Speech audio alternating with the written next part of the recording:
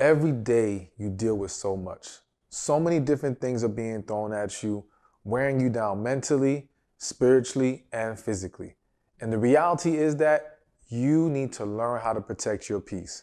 And I'm going to give you 5 ways to do that.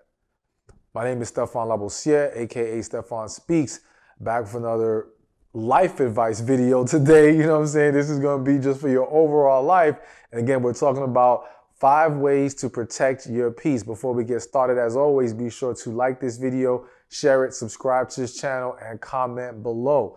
Now, like I said, we all deal with this or have dealt with this. Most of us, some of y'all may have figured it out already, but if you're watching this video, it's probably because you want to learn this.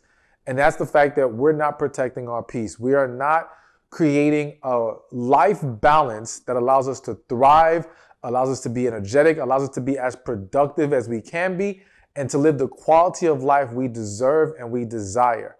And the truth is, we get so caught up in this world that we let life run us instead of running our life. We don't take control, we don't slow things down, and that needs to change. So I'm going to lay out for you the 5 ways, and of course, there can be more to add to this list. Feel free to comment below to give some more suggestions, but here are 5 I want to convey to you. So way number 1 to protect your peace is take a day off.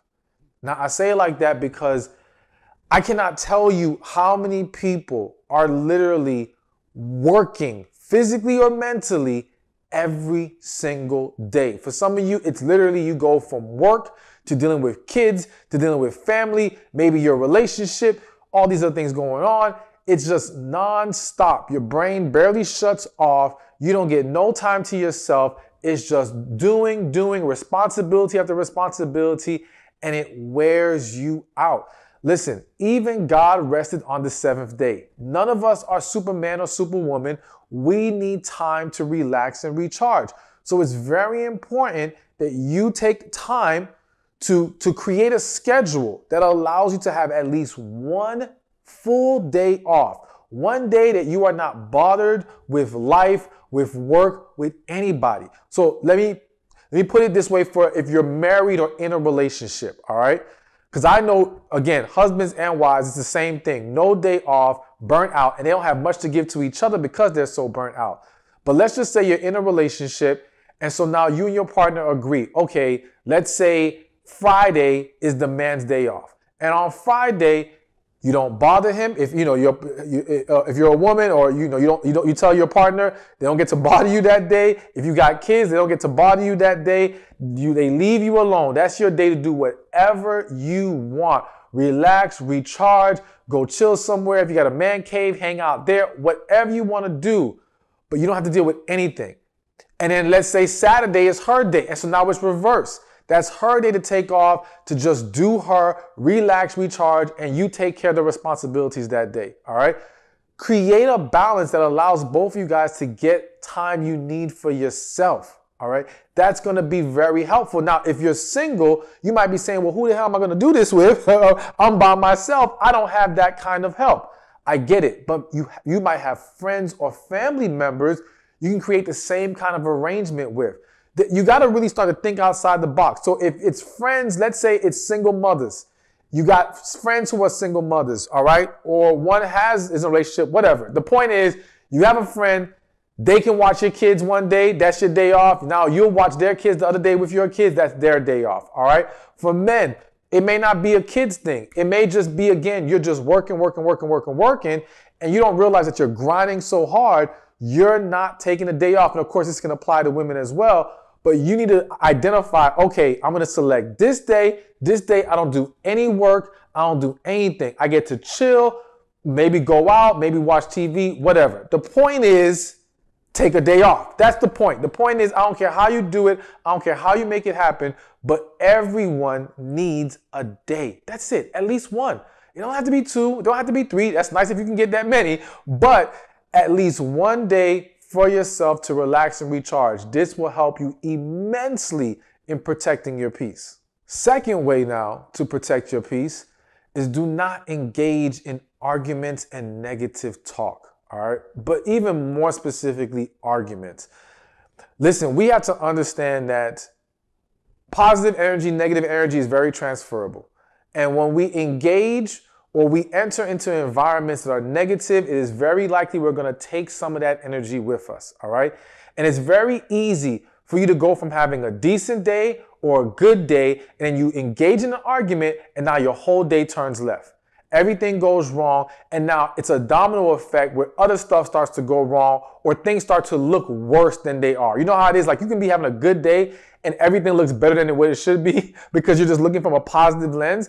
But when you're having a negative day, everything looks worse than it should be. So you've got to be very careful in identifying what are negative discussions or negative arguments or arguments in general that you don't need to be bothered with. Like, every argument is not something that you have to enter into or engage in.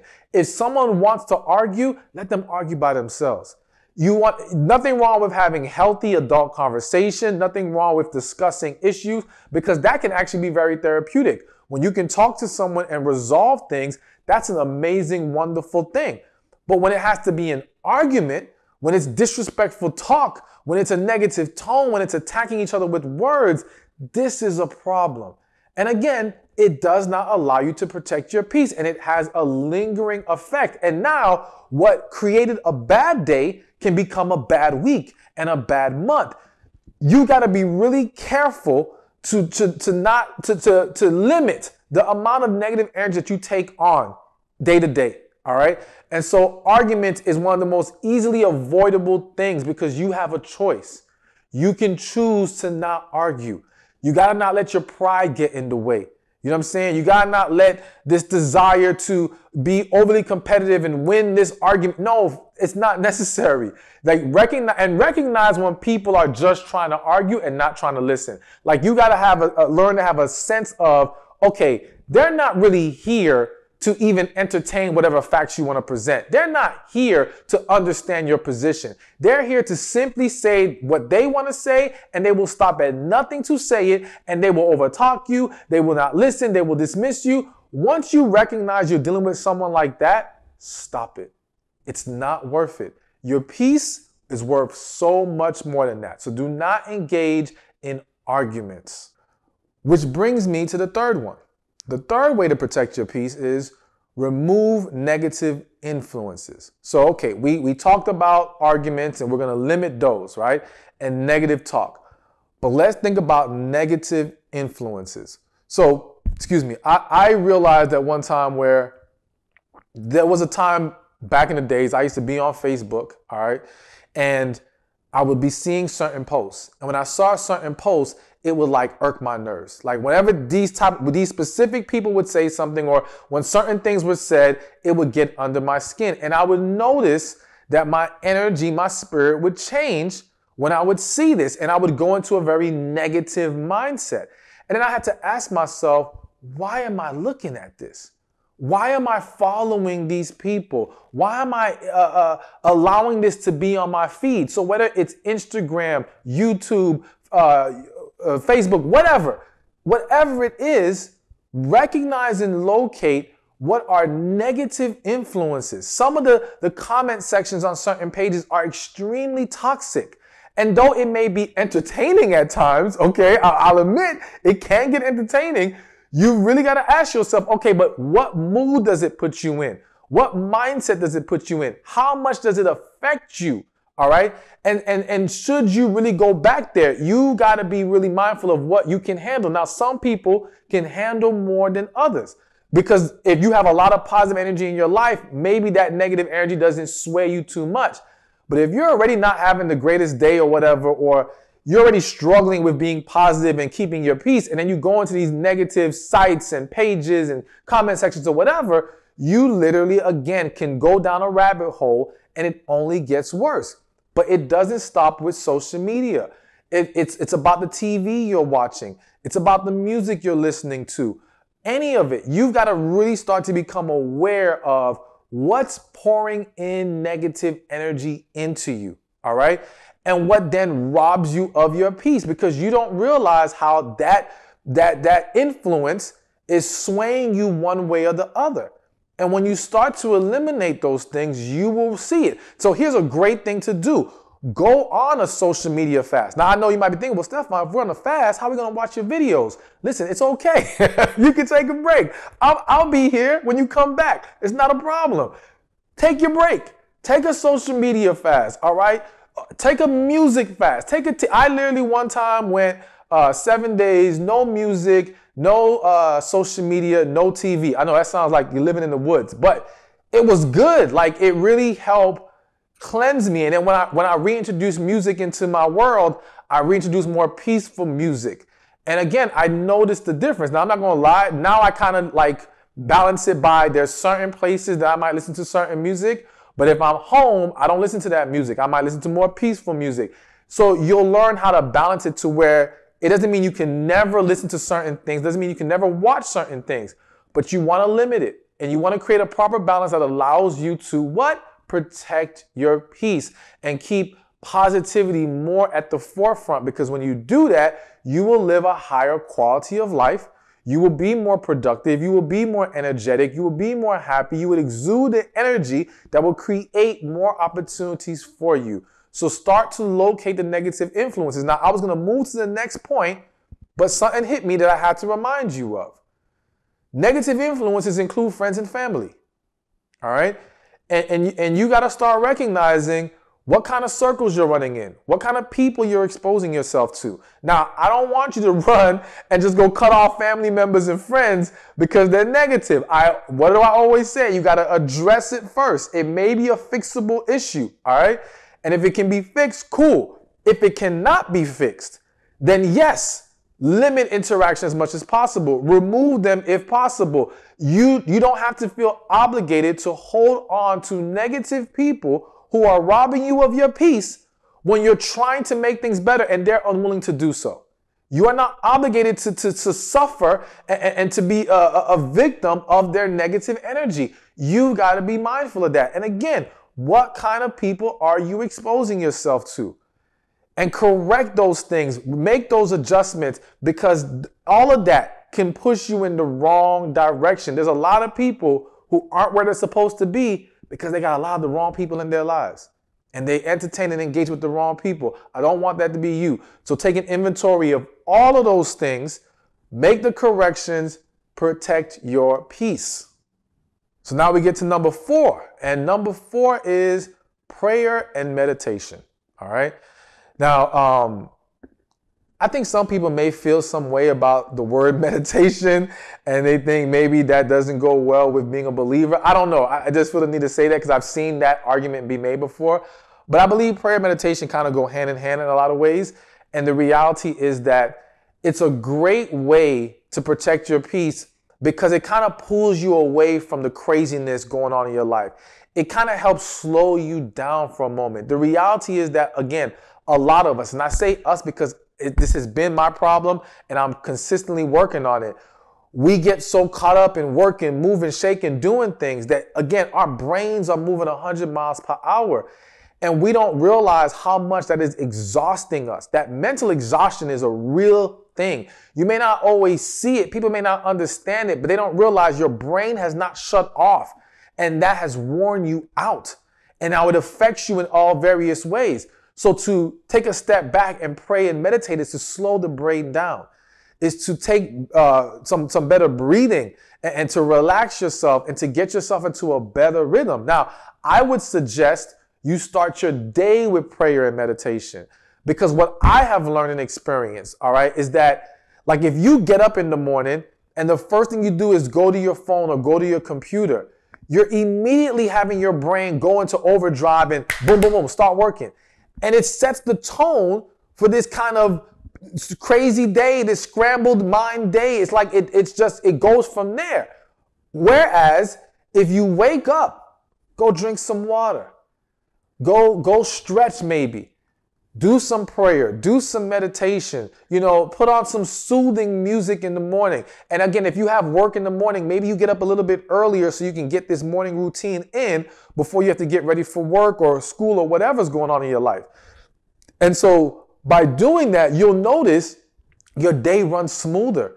Your day becomes more peaceful. Again, if you don't believe me, just try it. Test it out. I'm telling you, it's worth it. You're going to notice an improvement in how your day flows when you start your day with prayer and meditation. And you can find where a lot of successful people have morning routines. It is great to add structure into your life because, again, that helps the flow of the day go better. That helps you slow things down. That helps you have a greater focus and intention with the day rather than everything is scattered and all over the place. So make that time, pray, meditate, clear your mind, allow yourself to relax, slow things down, and you're going to see things improve from there. And last but not least is sleep and take better care of you. So listen, one thing I have come to realize is that so many of you are sleep deprived, all right? You're trying to run on 4 or 5 hours of sleep, maybe 6 for some of you, and that might be decent in some cases, but you really want to aim for 7 to 8 for most people. Now, everyone can be different. So this is not like a set thing that everyone has to have 7, 8. There's actually a thing called, don't quote me, but I believe it's a thing called super sleepers where they don't actually need that many hours. But that's a small group of people. Typically, the average person is going to need 7 to 8 good hours of sleep. And notice I said good hours. It's one thing to go to bed. It's nothing to have peaceful rest. All right. So you want to start to enhance your sleep experience. All right. That may sound weird to some. It's like, well, you mean enhance the experience? It's just sleep. Nah, like you want to make sure if you can, get a good bed. If you need better pillows, I sleep with a diffuser on and put essential oils in there. All right. That helps with the sleeping. That helps with the breathing, the relaxing, releasing the stress. All right. It might be prayer and meditation before you go to sleep as well. There's also other tips, and maybe I'll do a video later, but look it up where ways to improve your quality of sleep. That's important because some of you may be going to bed, but you still wake up restless and ruffled, and it's like you got no sleep at all. It was horrible quality. So we want to sleep, but we want to get improved quality of sleep. We also, as I said, want to take better care of ourselves. What we put in our body contributes to our mood, our lack of focus, our struggles with energy. And again, it essentially robs us of our peace because now if we're cranky, if we're tired, we're worn out, how can we be positive, loving, peaceful human beings? It just really isn't going to work that way. So you got to start to evaluate, what am I putting in my body? What adjustments can I make? I won't get too deep into it, but a couple things I've done, all right, I've done for myself so you can look into it and consider it. I've added intermittent fasting to my regimen. I also added eating from my blood type as part of what I eat. I'm also plant-based. I'm not saying you got to do all those things, all right, or any of those things. I am saying they were very helpful for me. I do believe they can be very helpful for you or some of you listening. But look into it. Whatever it is, start to examine, okay, what is actually healthy for you? And to bring it back to eating for your blood type, the reason why I loved it is because I learned there were certain things that I thought were healthy food, but it didn't agree with my body. And that's the thing. Not all foods agree with your body, even if you don't think they're harmful. So by learning what you're allergic to, learning maybe what is good for your blood type, these things can help you understand what may be good or bad for your body. Once you get your body into better alignment, everything else starts to fall into place. And again, yes, that enhances your peace, that enhances your focus, your energy, all these things. So eating better, and again, better as far as what agrees with your body, all right? And again, look this stuff up, do some more research. I'm not a doctor, but I am sharing with you what I've done for myself, what I've seen become beneficial for other individuals, and could possibly be beneficial for you. But eat better and drink more water. That water is important. You know what I'm saying? We are mostly made up of water, and dehydration is a real thing. A lot of people don't realize how dehydrated they really are and how that's affecting their hormones, how that's affecting, again, clarity, focus, energy, all these different things that make it hard for you to protect your peace. So when you start to take a much well-rounded approach to improving your overall quality of life and really put your peace as a priority, all right, you can start to see so many things improve, start to be so much happier. Everything gets better from there. So don't neglect it. Be sure to do what you need to do. Hey, thank you for watching this video. Be sure to check this one out right here, and I'll see you there. God has amazing blessings that He is going to give you, but you got to make sure you're not getting in your own way. Today, we're going to discuss 3 signs you're blocking God's blessings. My name